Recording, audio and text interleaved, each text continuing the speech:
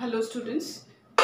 Today we are going to start with the next part of the part, that is frog's anatomy. In the first part we have already discussed the digestive system, respiratory system and circulatory system. In this video we are going to complete the rest of the physiological system. So the first system we are going to start with the control and coordination. We have two types of control and coordination. One is the neural control and second one is the chemical control. In the chemical control, the different endocrine glands release the different hormones which control the different body physiologies, and the neural control who actually stimulate the different body organs to perform, to work, to functions according to it. So the first one is the endocrine system. See, this endocrine system is made up of different endocrine glands. What are those glands? They are present in the body of frog. Let us see. First of all, this is the gland, pituitary gland, and here this is the pineal gland. So this pituitary gland and the pineal gland, they are present in the brain, which release the different hormones which mainly control all of the body's physiology and the other endocrine glands. Next one, the thyroid gland. So thyroid gland will release thyroxine hormone who actually maintain the body's metabolism. Next one, parathyroid gland who maintains the calcium balance in the body. Next one, thymus. The thymus is related to the immunological functions of the body. Next one, pancreatic islets, which release the hormones like insulin, glucagon and all, who maintain our glucose metabolism. Next one, adrenals. This adrenal will release the hormones which is maintaining the 3F situation, that is fight, fright and flight. So all these situations that will be maintained by the release of adrenaline and noradrenaline by the adrenal gland. And the last one is the gonads. So the male gonad, that is the testis, and the female gonad, that is the ovary, who release the hormone who also help in the function of maturation of the gametes also and performance of the gametes also. So these gonads that will release the hormones, it is acting as an endocrine gland, as well as it is the main or chief site for the development formation of the gametes too. So these are the different endocrine glands present in the body of the frog to maintain the different body's function physiologies. We don't need it in detail. What are the hormones who will maintain all of it? It is not needed. Only for the human we require endocrine glands, and all of the endocrine glands we have a complete different chapter, that is chemical control and integration. So that chapter we will study in detail what are the endocrine glands and their hormones of human. We don't need for the frog. Just how many glands are present, only that thing you can remember. Now after that, let us move to the nervous system. So nervous system basically is made up of three parts. First one is the central nervous system. Second one, it is the peripheral nervous system, and we have, in case of frog, the autonomic nervous system, that we have two types of system. One is the sympathetic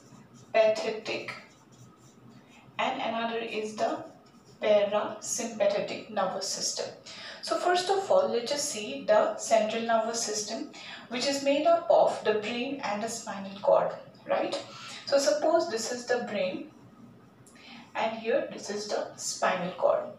So this brain is divided into three parts. What are the three parts? See, so first of all, the brain have the four brain part. So this is the forebrain.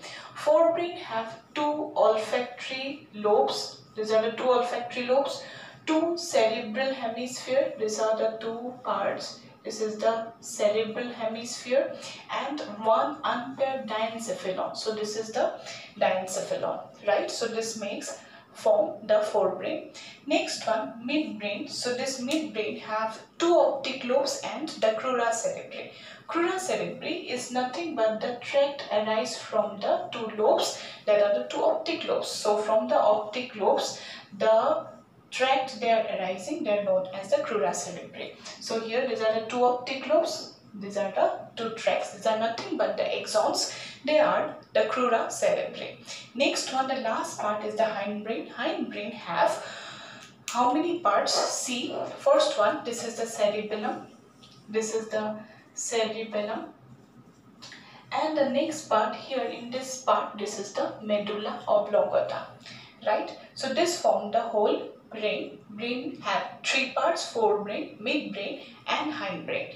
So in the forebrain we have two olfactory lobes, two cerebral hemisphere and one unpaired diencephalon. Midbrain have two optic lobes and crura cerebri, and hindbrain have the cerebellum and the medulla oblongata. Next one, spinal cord. This is the spinal cord which will arise from the medulla oblongata. The medulla oblongata itself, it is extending to form the spinal cord. So this spinal cord is associated with one function. What is the function? Reflex action. Whenever we are in the emergency, the performance we do, this is called as the reflex action. We will see in detail what is reflex action later. So it is related with the reflex action. So spinal cord, it is a short, thick and cylindrical concerned with the reflex action. So this medulla oblongata actually extend from one hole from the skull bones, that is known as the foramen magnum. So from the foramen magnum, the medulla oblongata will extend to form the spinal cord. So this form the central nervous system. After that, just see the nerve that arise from the brain and the spinal cord, that are known as the cranial nerve and the spinal accessory nerve. So that will be known as the somatic neural system. Somatic neural system will include the different nerves that will be the nerve from the brain. So the nerve arise from the brain. They are known as the cranial nerves. There are 10 pairs of cranial nerves present. In case of human, this is 12 pairs of cranial nerve. And if it is a spinal nerves, the nerve arise from the spinal cord. They are known as the spinal nerves. How many spinal nerves frogs have? Same, that is 10 pairs. Now after that, autonomic nervous system, that is sympathetic and parasympathetic nervous system, which is related to our emergency situation. Whenever we are in the danger, how many things, how many performance or how the metabolism changes, that will be included within the autonomic nervous system. Now after that, let us move to the sense organs. How many sense organs they have? First of all, in the head region, they have the eye. Eye is the simple eye. This eye have the three eyelids, upper eyelid, lower eyelid, and a horizontal flap that is known as the nictitating membrane. With the help of the nictitating membrane, they can see underwater. So this is the eye, but this is a simple eye. Next one, see, this is the second sensory organ, that is ear. Ear represents the tympanum. That tympanum is actually the front part of the middle ear. In the middle ear, there is only one ear ossicle, that is known as columella oris, and then in the in the internal ear, they are going to have two semicircular canal, and along with that, that is also have the organ of balance, that is vestibular apparatus. Now after that, see the next one, that is the olfactory lobes. So this olfactory receptors, there's olfactory receptor that is present in the nasal septum. So in the nostril region, just behind this, the epithelial cells are sensitive to different chemicals, volatile chemicals that forms the olfactory receptors. Next one, gustatoreceptor. Gustatoreceptor means taste receptor. Taste receptor means the tongue is able to sense the taste of the chemical, taste of the food it takes. Okay, last one is the tangoreceptor. Tangoreceptor means tactile receptor. With the help of the tactile receptor, they can able to understand the stress, pressure, touch, etc. in their skin. Throughout the body, they are going to have the tangoreceptor. So that forms the neural control and coordination. Along with that, we have seen the endocrine system also. We don't need it in detail, but then also we have to see a little. So I have discussed this thing. After that, let us move to the next system, that is urinogenital system.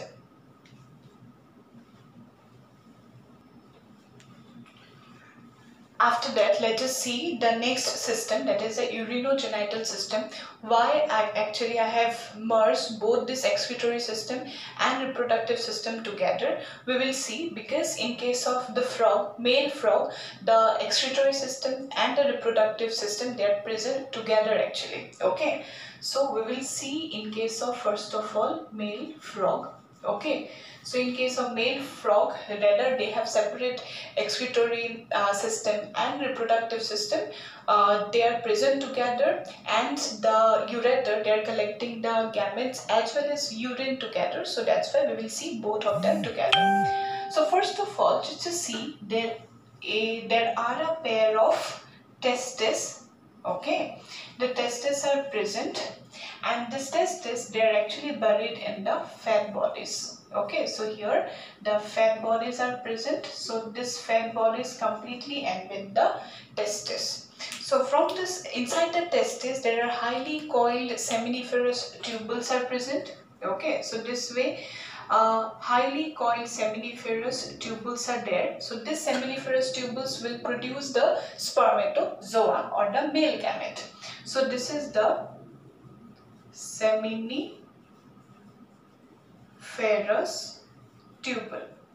Okay, so this seminiferous tubule will produce the spermatozoa inside it. Okay, suppose here the spermatozoa, they are being formed. Okay, then after that, this seminiferous tubule which is producing the spermatozoa, they are going to come outside the testis, right? So whenever it is coming outside the testis, what we can call it, they are now known as the vasa efferentia. So there are around 10 to 12 vasa efferentia present. They are actually collecting the male gamete, okay, into the two large kidneys. Okay, so here this is the kidney. So this kidney will collect the male gamete as well. Okay, so here the kidneys will collect both the kidneys will of same size. This kidneys will collect the male gamete here. So this kidney, this type of kidney, what we can call it, this kidney is the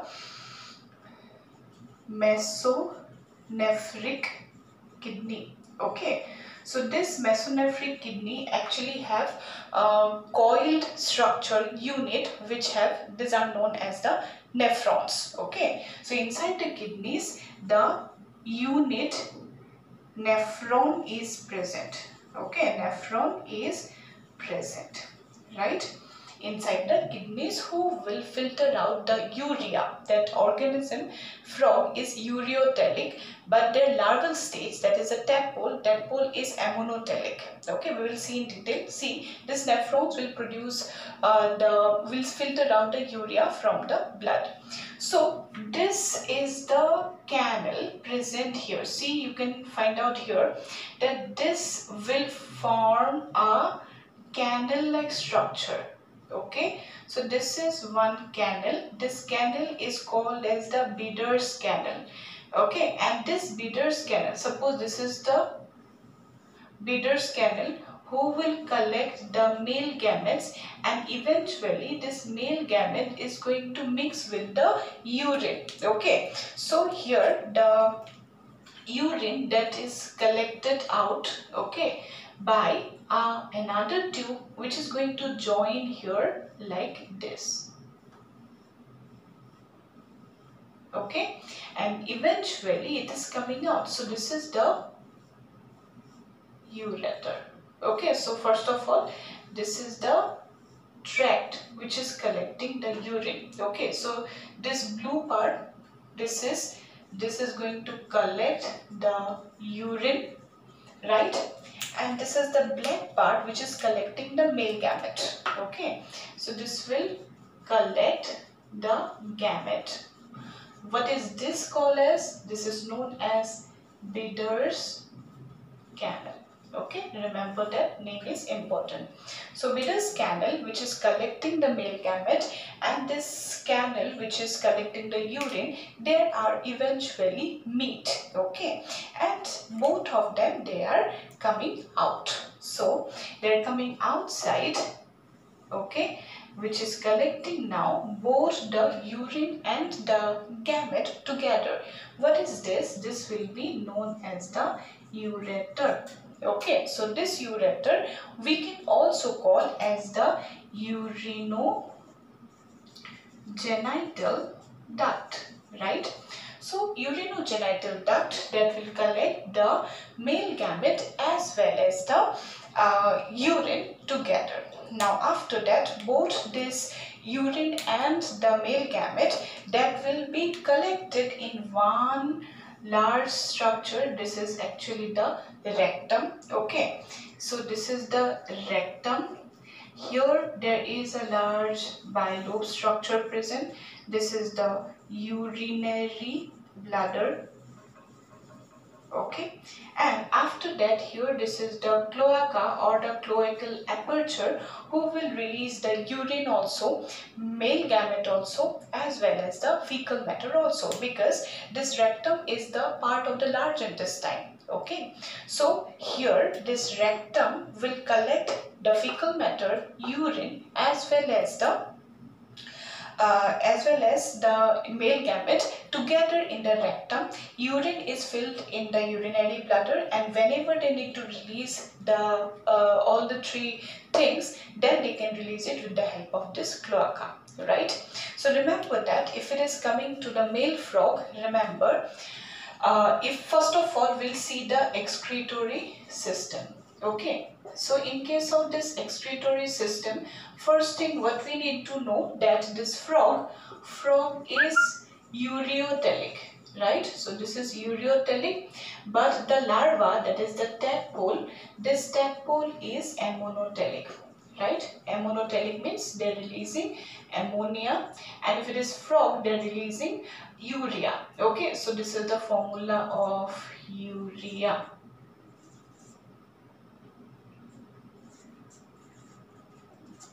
Okay, so this tadpole, which is ammonotelic because it is aquatic. Now after that, the kidney. Okay, so remember the excretory organ is made up of a pair of kidney. This kidney is going to have highly called this is the kidney. So this kidney have the nephrons. The kidney is mesonephric kidney. Okay, then after that, the next part, that is the ureter, a pair of ureter, which is also known as the urinogenital duct. After that, it is going to have the urinary bladder, and this urinary bladder will finally open its secretion into the rectum, and via cloaca it will release outside. Okay, so this is the structured excretory system. If you see the next system, that is the reproductive system, see the male reproductive system. So this male reproductive system is made up of a pair of testes.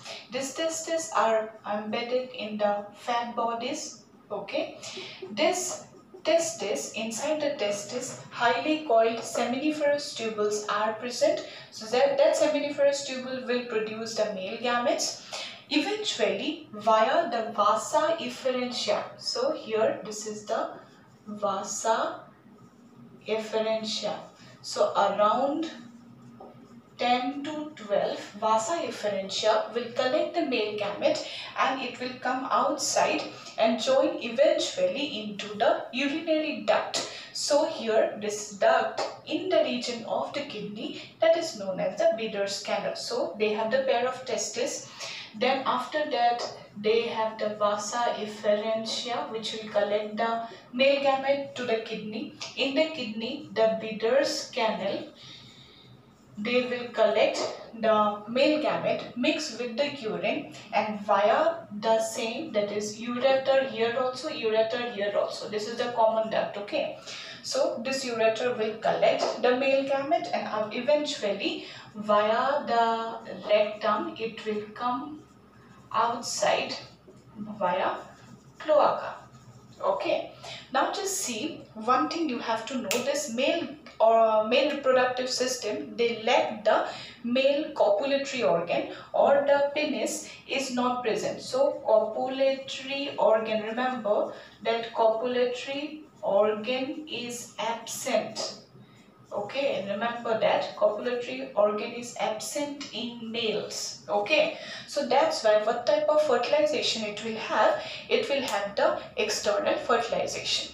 But then also the male and the female, it seems like that male during the breeding season in the index finger they're developing a copulatory pad. Okay, and with the help of what, the male organism holds the female organism, and it seems like they're mating, but actually they're not mating. What they're actually doing, that male and the female, they come to the region of the water, male holds the female, and whenever the female is releasing the female gamete, at the same time male also release the male gamete. Otherwise, if they are not attached to each other, then the female will lay the eggs, she will come out, then the male will go, male will release the male gamete, then meeting of male and female gamete will not be possible. So that's why male develop the copulatory pad during the breeding season in the forelimb, in the index finger of the forelimb. They holds the female, they release the male and the female gamete together in the water, and they can have the external fertilization. The reason why they don't have the internal fertilization, that reason is the male lack the male copulatory organ. So that's why they have the external fertilization. If it's in case of the male frog, then only the excretory and the reproductive system are present together. But if it is the female reproductive system, then it is obviously the ureter that will collect only the urine, and for the release of the eggs they will have separate ducts. Okay, so let's just see the female reproductive organ and the process of fertilization.